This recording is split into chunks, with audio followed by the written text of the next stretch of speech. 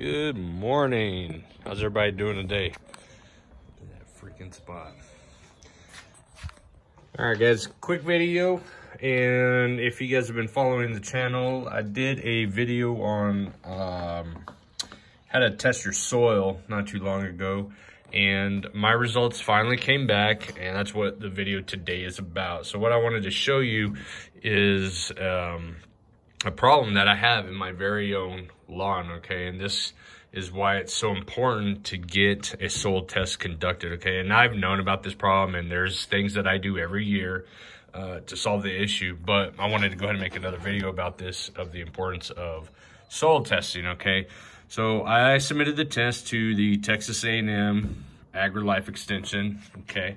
And what we are looking at essentially are my results for my backyard, okay, the lawn area. I've got 1,000 square feet. I took some samples throughout the whole yard and had that submitted. And this is the results we got back. So what I want to point out is this very first one here, my pH, okay? And this is gonna, it's gonna vary depending on the type of grass and the soil that you're working with. But here in the South with Bermuda, you want to try to get to that 6 to 7, in between 6 and 7. 6.5 is ideal for right growing conditions as far as your soil goes with Bermuda grass. So results 7.6. So obviously I'm a point above. I'm alkaline, okay, on my soil type. And over the years, I've been bringing this down, okay? And I'm going to talk more about this pH, because that pH, I want to get down to 6.5, okay? And then all my other macronutrients and a couple of the micros here are right on line with perfect conditions, okay? As far as my nitrogen, the phosphorus has always been kind of high ever since I started putting Milorganite back in 2017-ish time period, okay? Phosphorus is good, potassium, calcium, magnesium, sulfur. Sodium's a little low, but that's no problem. I don't have an issue with that. But everything's right in there on the critical line area. It's actually a little bit above, but moderate output on all my macros. So getting back to this pH, okay, so we've got an issue, we want to solve it, and the way you do that, again, point of the video, the way that you solve your pH issues, if you're alkaline like my lawn, where you need to adjust it and start bringing it down, is you start applying sulfur, okay? And this is what you're gonna get, some organic soil acidifier for organic gardening, lowers your pH, okay? Safer than aluminum sulfate. And don't get this confused, okay? This is a sulfur product right here.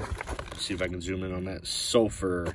It's got the free sulfur, 18% combined sulfur, a total of 30%. This is a 6-pound bag, okay? Don't get the aluminum sulfate or the ammonium sulfate confused with sulfur, okay? Ammonium sulfate you're gonna find a lot in your fertilizers, okay? And this is pure sulfur. You have to use this kind to lower your pH levels. Now, if you're on the acidic side of things, you've got to use a lime, right? Now, a lot of your clay soils, when you're in that transition zone or you're up north, you've got to use a lime, excuse me, hold on. Got to use a lime product. And this is the kind of lime you want to get. Pelletized lawn lime, okay? Keywords is the dolomitic, the pelletized dolomitic limestone. Again, that's if you're acidic, meaning your pH is too low and you're trying to raise your pH levels. Today, though, what we're going to be doing is we're going to be lowering our pH levels. Here's the catch, though.